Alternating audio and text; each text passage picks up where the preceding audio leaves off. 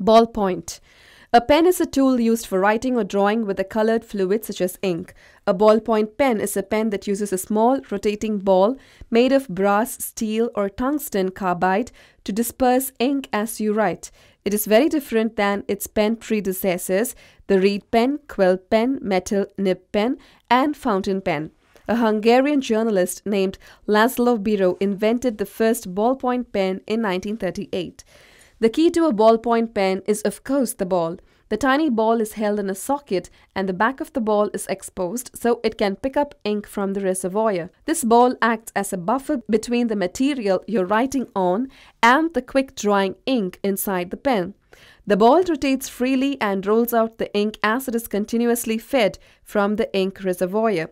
The ball is kept in place between the ink reservoir and the paper by a socket, and while it isn't tight, it still has enough room to roll around as you write.